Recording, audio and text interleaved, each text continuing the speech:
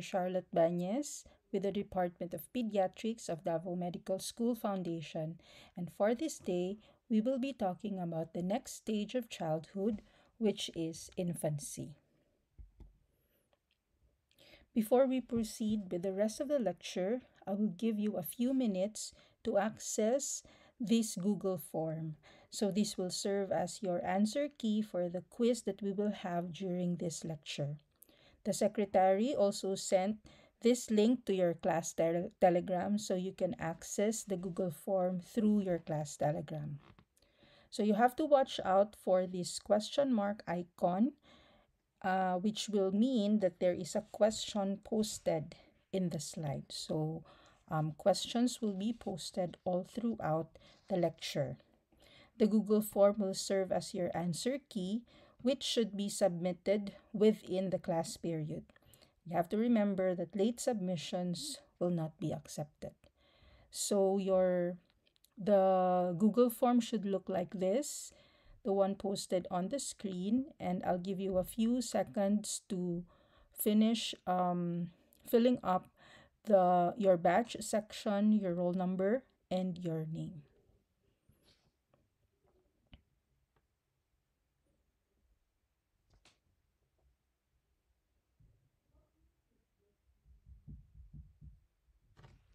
So let's begin.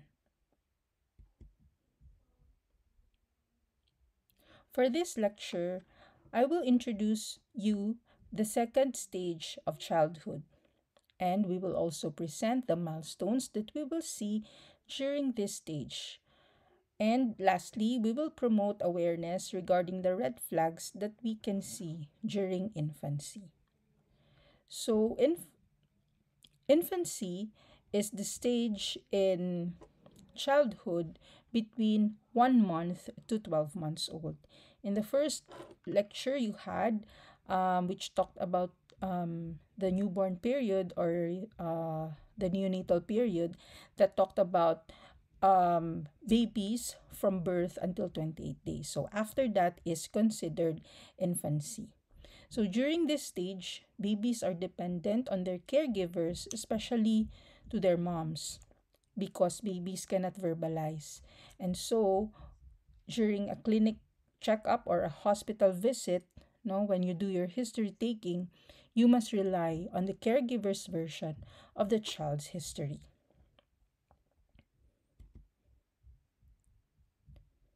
So, talking about the history of an infant, it should contain the following information. Of course, your patient's profiles, the presenting complaint or the chief complaint, and then the history of present illness.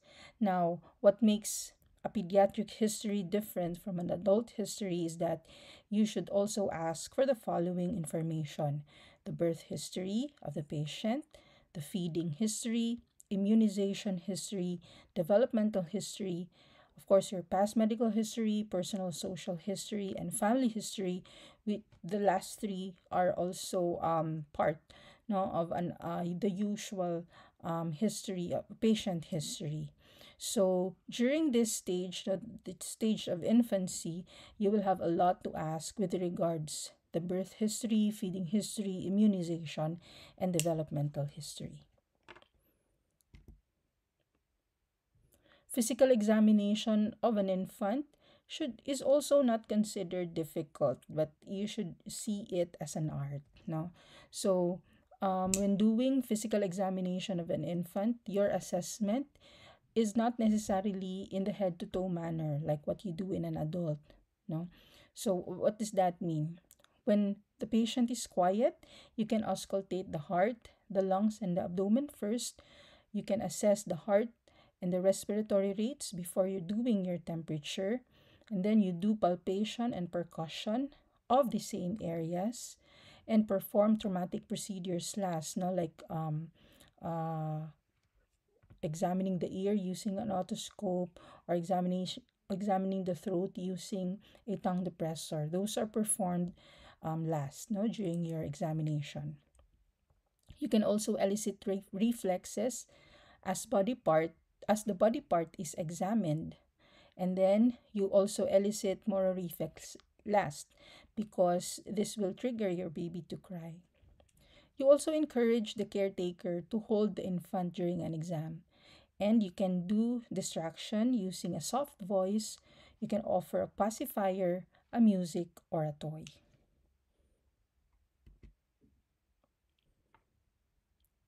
The development of an infant requires assessment of these four aspects. You have your physical development, your social and emotional development, intellectual development, and language development. So, all throughout the lecture, we will be talking about the development of infants according to these four aspects. So, we will start with physical development. Infancy is a period when there is rapid physical growth. So, what are the general growth changes expected during pregnancy? So, examples would be for the weight. The child's weight doubles by 4 to 6 months and triples by 1 year old. So, it means that when a child born weighing 3 kilograms, the expected weight at 4 to 6 months will be 6 kilos, and the expected weight at 1 year old should be 9 kilograms. For length, it increases by 50% at 1 year old. So if the birth length of the baby is 50 cm, it will be expected to be at 75 cms at 1 year old. The head circumference increases also by 10 centimeters at 1 year old. So at this stage, at 1 year old, the baby's head circumference, if the baseline head circumference is, let's say, um, 32 centimeters, then the head circumference at 1 year old must be at 42 centimeters. The head size at birth is one third of the entire body. At 2 years old, it becomes one fourth of the entire body. And during adulthood, it decreases, the proportion decreases to one eighth of the entire body. And so, which means that the younger the patient is or the younger the child is, the higher is the proportion of the head compared to the body. In terms of brain growth at birth, the baby weighs, the brain weighs 25% of an adult brain, and at the end of 2 years old, it already becomes 80% of the adult brain. And at puberty, the brain size is already the adult size of the brain. No? So it means that during birth, between birth to 2 years old, there is a rapid brain growth. And therefore, infancy is an important stage, no, for brain development.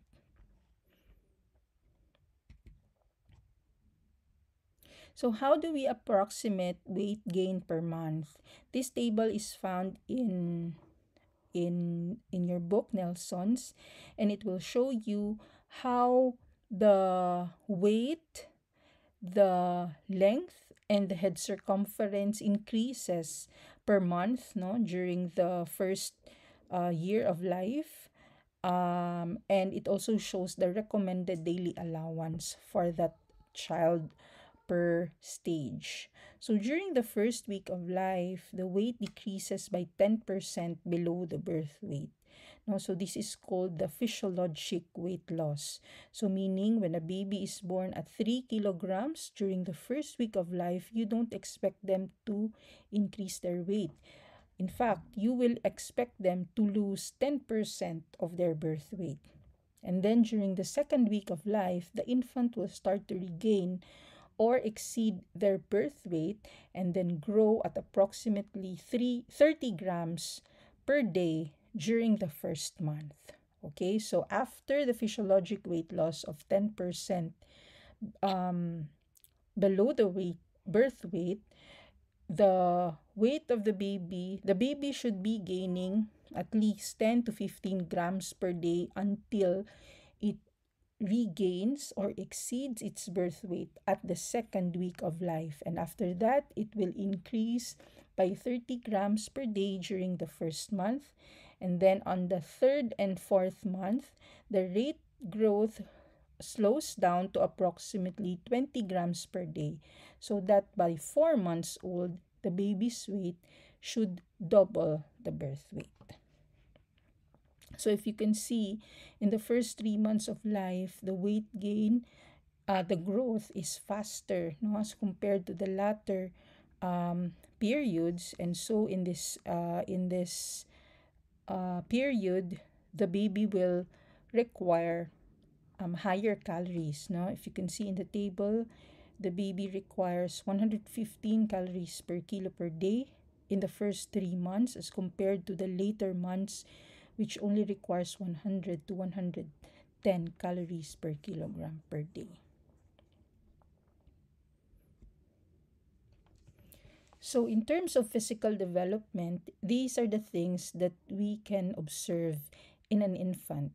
So, an infant who is uh, less than 2 months old, you will see that the arms are held to the sides. The limb movements consist largely of uncontrolled writhing with purposeless opening and closing of the hands. Their smiling occurs involuntarily, so they don't really smile at you because they find you attractive or they find you cute. No, their smiles are involuntary.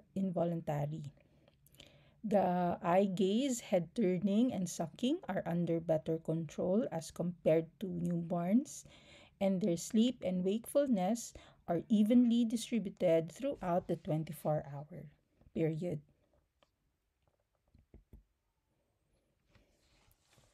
When they grow to 2 to 6 months old, there will be a disappearance of an important reflex, no, called your asymmetric tonic neck reflex. And the disappearance of this reflex is very important because it allows the infant to examine objects in the midline and manipulate them with both hands. So, as you can see, in this picture, the picture on the upper right, it will show a baby holding an object and manipulating them with both hands. Okay. There's also waning of the early grasp reflex, which allows the infant both which allows the infant to hold objects, no, with both hands and to let them go voluntarily. A novel object may elicit purposeful, although inefficient reaching. There is also increasing control of truncal flexion, which makes intentional rolling possible. An infant can also hold their head steady while sitting, and therefore they can gaze across things.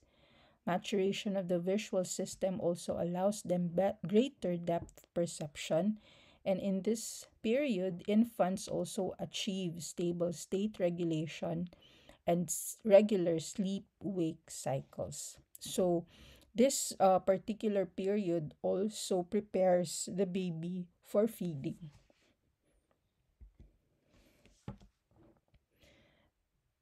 At 6 to 12 months, these are the abilities that an infant can do, no? So they can sit unsupported at 6 to 7 months. They can pivot while sitting at around 9 to 10 months. There is emergence of the thumb finger grasp at 8 to 9 months, and there is a neat pincer grasp at 12 months. So these milestones provides them increasing opportunities to explore, manipulate several objects. They also begin crawling and pull to stand at around 8 months, which is followed by cruising. Now, cruising means that they can hold on to for example, a wall or the side of the crib, and then they walk around the sides of the crib. They are also able to walk at 1 year old. So these gross motor skills expand the infant's exploratory range and create new physical dangers as well as opportunities for learning. And therefore, when you have an infant in the clinic, no, for a, let's say, a well checkup visit or an immunization, this is also an opportunity for the doctor and the parents to discuss about the dangers that how to protect the infant from the dangers that are expected, no, when they achieve this gross motor skills.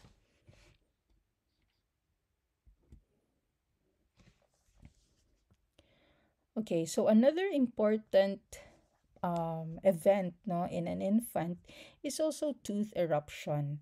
And the first teeth that may erupt are the central incisors, no, the lower uh, the central mandibular incisors, which usually occurs between 7 to 8 months, and then it will be followed by the upper central incisors at 9 to 10 months. So you just follow this table, no, so that you will be guided on how to examine or how to check, no, which tooth should you examine in an infant.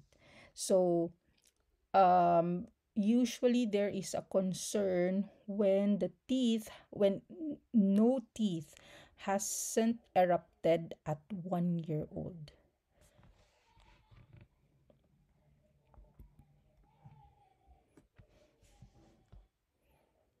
Okay, so there are three um, anthropometric measurements that are important, no, in assessing an infant. So anthropometrics is a very important data with regards examination of an infant. So we assess the weight, we assess the length, and we also assess the head circumference. So when assessing the weight, it must be determined using an accurate scale, no? So if the baby cannot sit or cannot stand on a weighing scale, you should be using an infantometer like the one illustrated in the topmost picture.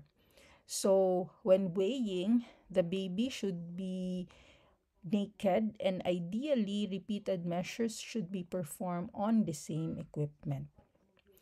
When determining the patient's length, this is measured ideally by two examiners. So one will help position the child and the other will determine the measurement. So when determining the length, the child should be in a supine position or a measuring board.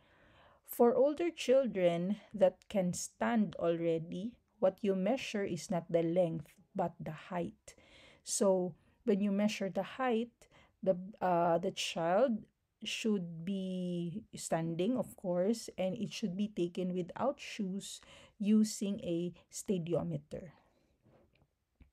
The head circumference is also measured using a flexible tape that is run from the supraorbital ridge to the occiput in the path that leads to the largest possible measurement. So you look at the picture below. That's how we measure the head circumference. So your tape should touch the supraorbital ridge, that's above the eyebrows and the occiput. No? And then what do we do with the measurements? When we measure the weight, length, and height, we don't just write the numbers on the chart. No, but it's more important that you plot the measurements and you interpret the measurements if the measurements are appropriate for age. So we plot them in these five standard gender specific charts. Now we have a separate chart for boys and a separate chart for girls. No, so boys, you have your blue charts, girls have pink charts.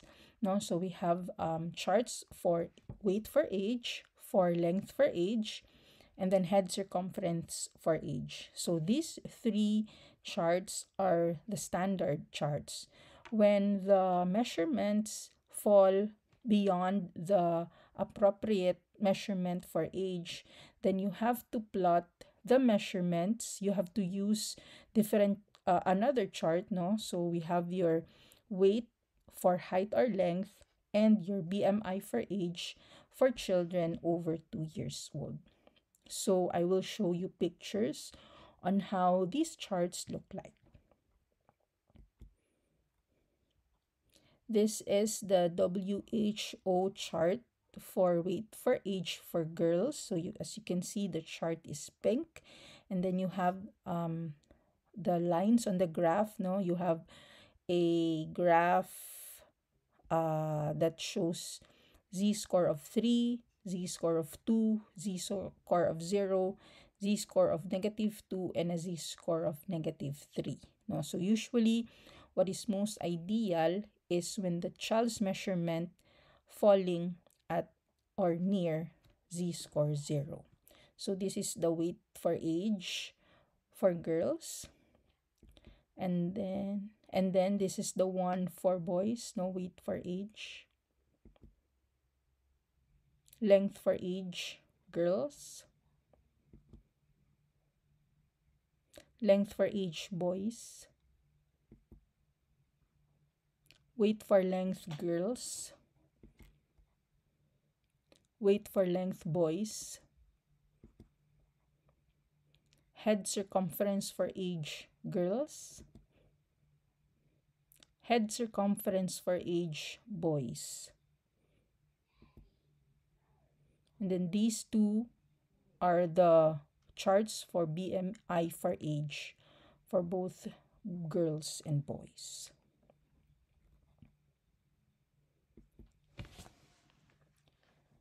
So we're already done with the physical development aspect. We will now look at the social and emotional development as well as language development of an infant. So during the first 2 months, the infant is dependent on the environment to meet his or her needs. And the constant availability of a trusted adult to meet the infant's urgent needs creates the condition for secure attachment. And during this period, Erickson's social staging labeled the first 2 months to be trust versus mistrust, and it means that your child depends on attachment and reciprocal maternity or maternal bonding.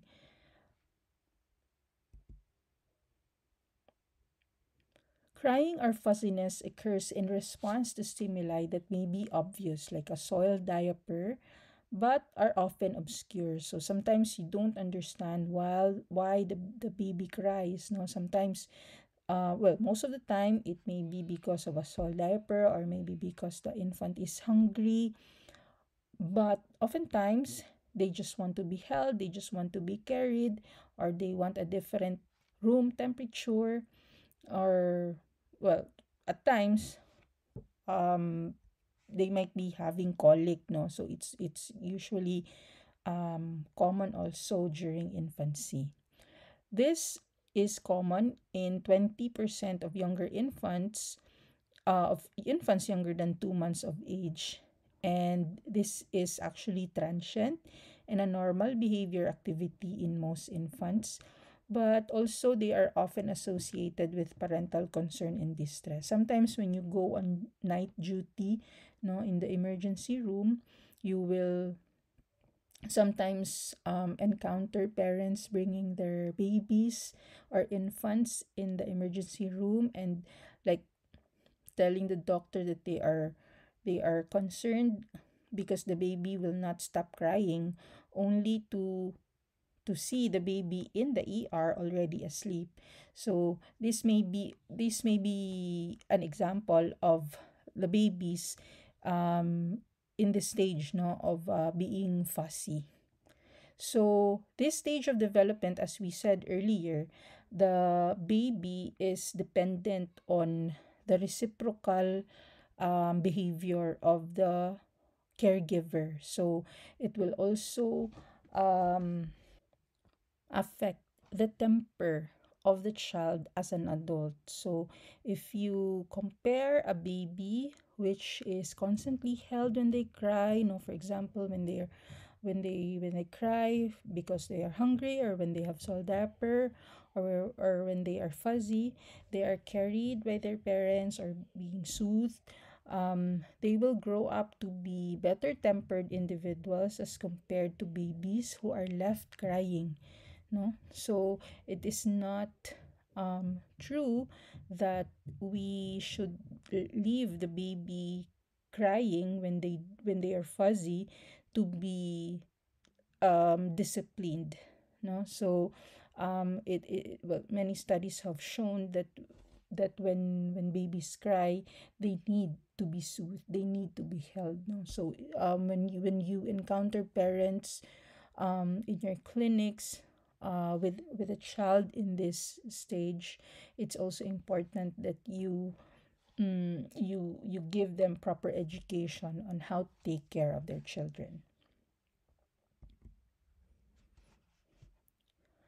At 2 to 6 months, the babies interact with increasing sophistication and range. The primary emotions of anger, joy, interest, fear, disgust, and surprise appear in appropriate context as distinct facial expressions. So when they're happy, they will show it to their faces. When they are scared, it will be shown on their faces that they're scared. If they are mad, no, they will show it. You will see it in their faces that they are mad. So during 6 to 12 months, there is the advent of object permanence, and this corresponds with qualitative changes in social and communicative development. The infants will look back and forth between an approaching stranger and parent and may cling or cry anxiously, demonstrating stranger anxiety. So, stranger anxiety usually begins around 10 months old. Separations often become more difficult because of this, and there's a new demand for autonomy during this stage. Oftentimes, there is poor weight gain during this stage, and this is often explained because there is usually a struggle between an infant's emerging independence and the parent's control of the feeding situation. Tantrums also occur as the drive for autonomy and mastery comes in conflict with parental controls and the infant's still limited abilities. So at 7 months old, the infants are adept at nonverbal communication. They express a range of emotions and responds to vocal tone and facial expressions. At 9 months old, the infants become aware that emotions can be shared between people. So they show their parents toys as a way of sharing their happy feelings. Between 8 and 10 months of age, babbling takes on a complexity with multisyllabic sounds like ba, dama. Babies can discriminate between language, and infants in bilingual homes learn the characteristics and rules that govern two different languages. So when you have a baby with parents speaking different languages, they can actually discriminate, no, between the two languages. So now let's go to intellectual development. During the first 2 months, the infants can differentiate among patterns, colors, and consonants. And the picture on your left is an example of RBW patterns or objects, no, red, black, white objects. And these are the usually the colors or the patterns that can stimulate the vision of a baby less than 2 months old. They can recognize facial expressions, for example, smiles as similar even if they occur or appear on different faces. The infants also during this stage appear to seek stimuli actively as though satisfying an innate need to make sense of the world. Caretaking ability, activities should provide visual, tactile, of olfactory, and auditory stimuli, which all of these should support the development of cognition. So, as early as the first 2 months of life, you should be able to, or the caretaker should provide these stimuli, no? All visual, tactile, olfactory, and auditory to support the development of the patient's cognition or intellect. The infants habituate to the familiar, attending less to repeated stimuli and increasing their attention to novel stimuli. So they become more uh, interested in their environment as they grow. At 4 months of age, the infants are described as hatching socially as they become more interested in a wider world. The infants at this stage also explore their own bodies, staring intently at their hands, vocalizing, blowing bubbles, and touching their ears, cheeks, and genitals. So, if you have a patient at this stage, well, in my practice, I discourage the use of mittens, no? Mittens that will cover their hands because at this stage is the period where the infant will explore their bodies, and if they have mittens, if they have covers, no, with their hands, they cannot do this, no. So yeah, personally discourage the use of mittens during this stage. They have a role in the emergence of a sense of self separate from the mother, and this is the first stage of personality development. Infants come to associate certain sensations through frequent repetitions.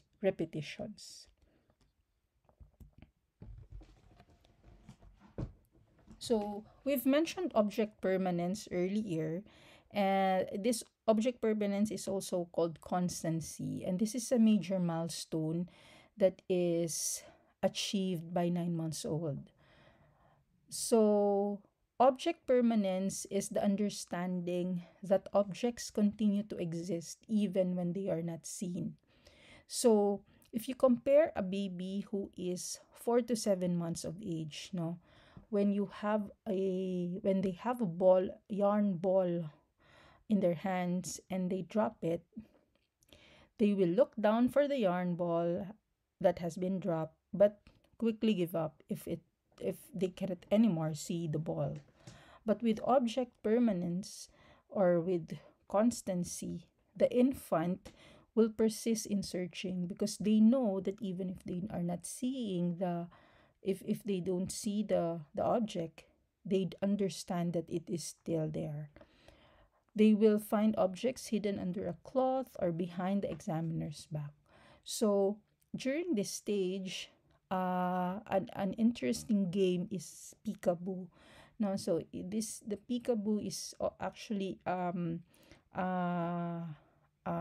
exercise of intellectual development for 9 months old and above.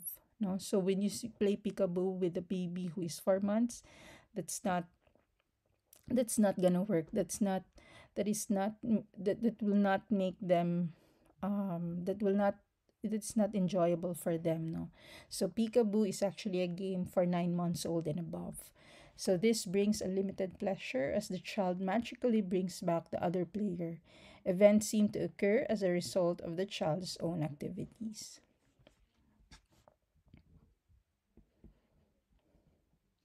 So now we will review the different developmental milestone in the first year of life, and this is a lot. No, you can see this is a this is actually a joyful period during for most parents because this is the time when you will see several milestones in terms of gross motor skills, fine motor skills, language, and even social skills.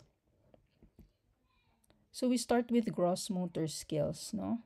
At 2 months old, the baby can hold the head steady while sitting.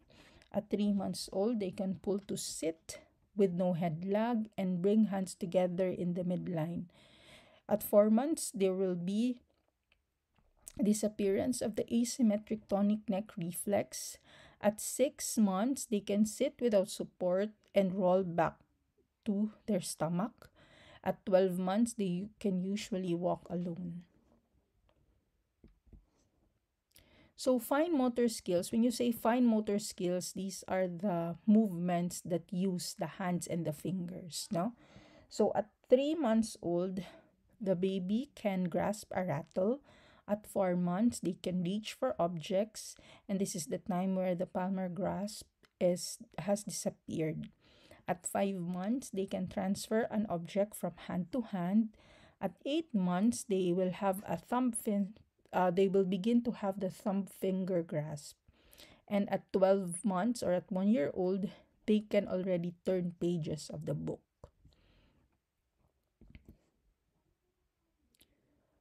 In terms of communication and language, so after 1 month, they can smile in response to face or voice. At 6 months, they will have monosyllabic babbles. At 7 months, they inhibit to know or follow one step command with gesture. At 10 months, they can follow one step command without gesture, can say mama or dada, and points to object. And at 12 months, they can speak the first real word.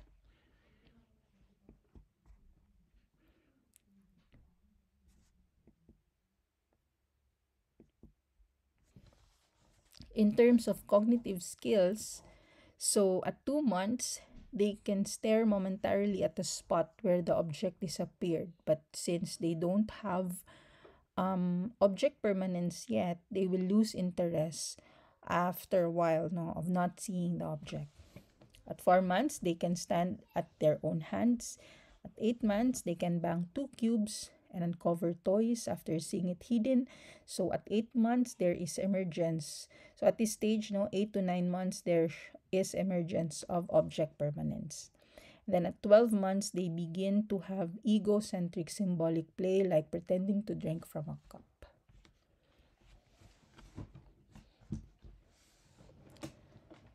Another important event, no, in an infant is the start of feeding, no. So from pure milk feeding or breastfeeding, the baby will also transition to eating solid.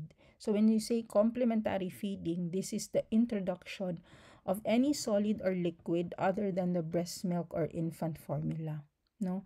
So the developmental milestones, most especially the gross motor skills that we have discussed earlier, actually prepares the infant for complementary feeding. So, for example, when they are able to sit without support, without head lag,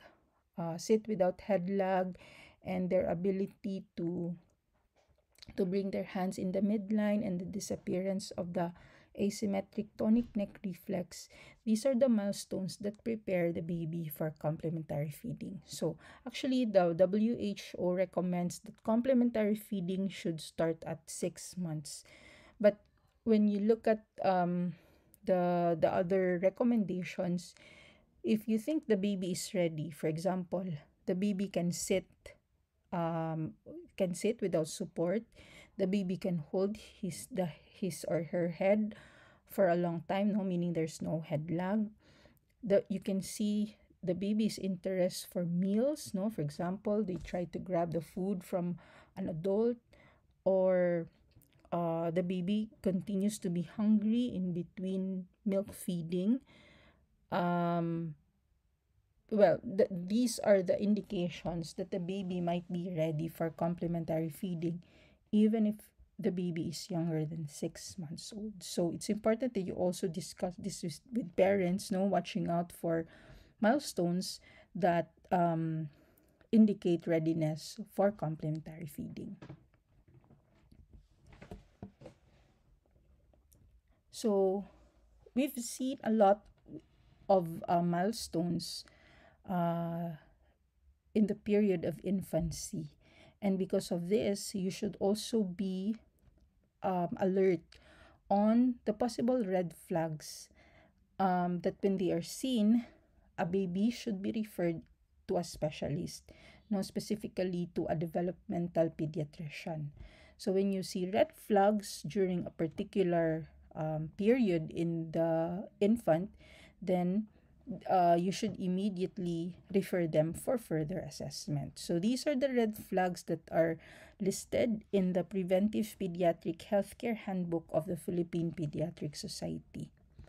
So for example, a baby at 4 months lacks steady head control while sitting. No, so when you allow them to sit, and there is still head lag, that is a red flag.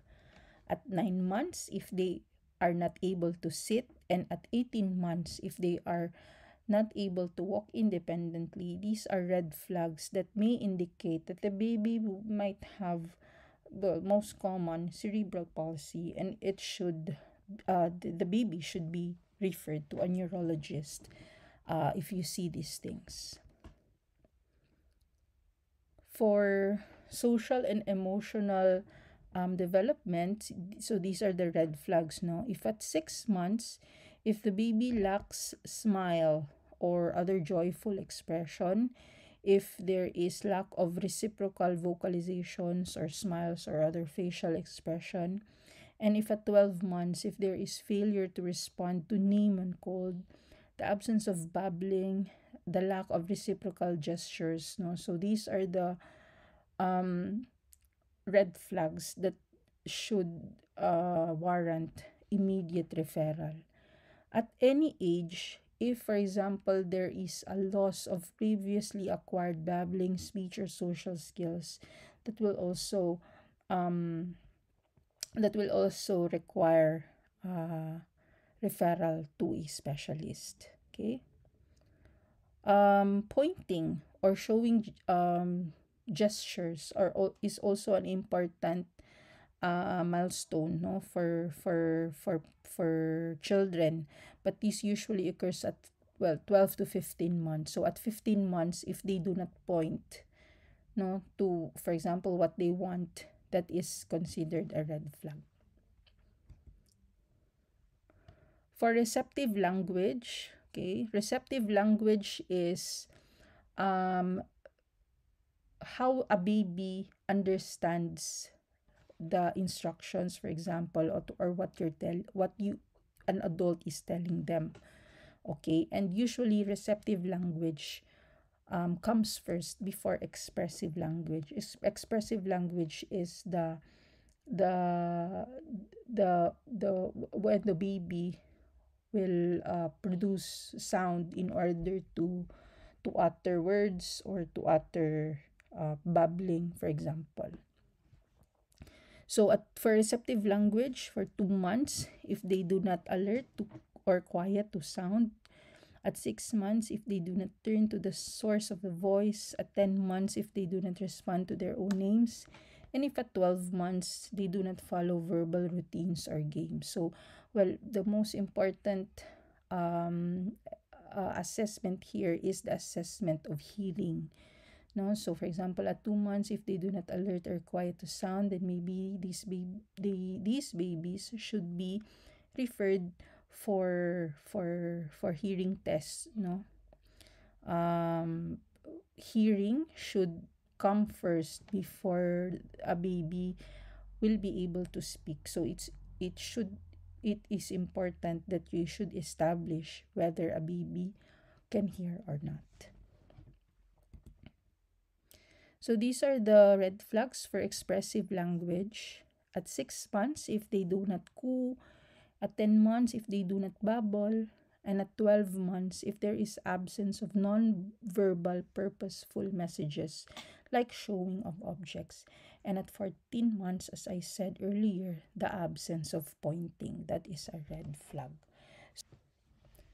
So the importance of knowing the milestones, the different milestones, as well as these red flags, is that we will be able to identify the children who needs early intervention, who are the babies with developmental delays, no, so that we can refer them to the proper specialist, and for them to be able to receive early intervention so that they will grow up uh, to be individuals with purpose, individuals who can still have jobs, and individuals who can be who can be useful as adults. Okay. Um, the learning about the milestones will not only enable us to identify those with developmental delays, but will also help us identify who are those with talents, who are those who are geniuses, no? Because we might be able to miss these children who have special qualities. So that's the reason why we uh, we have to learn about these developmental milestones. No?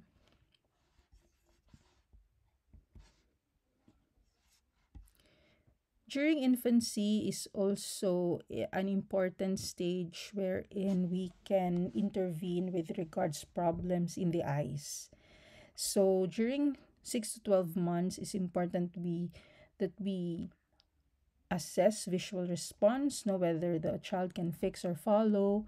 We inspect the conjunctiva where whether it is white and lustrous or not, and whether the cornea is clear. So, for example, for visual response, if you see blanks that the infant has black stare, then you should refer them to the ophthalmologist. If you see a dry conjunctiva or opacities in the cornea, then it's also an indication for an ophthalmologic referral.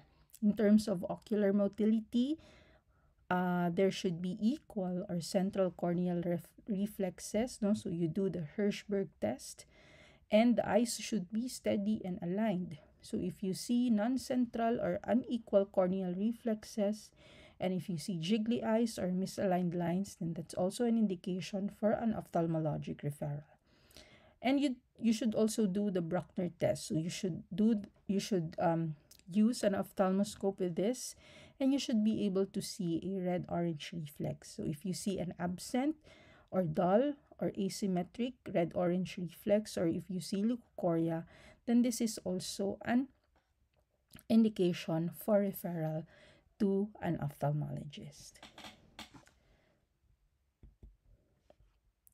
So that's the end of our lecture for today. I will be entertaining questions. You can type them in the class chat box so that I can answer them if you have queries, or if you have concerns with regards the lecture. All of the data that are included in the lecture can also be read in Nelson's. And please don't forget to submit your Google Forms, the answer sheets to your quizzes that we just had. Good day, everyone.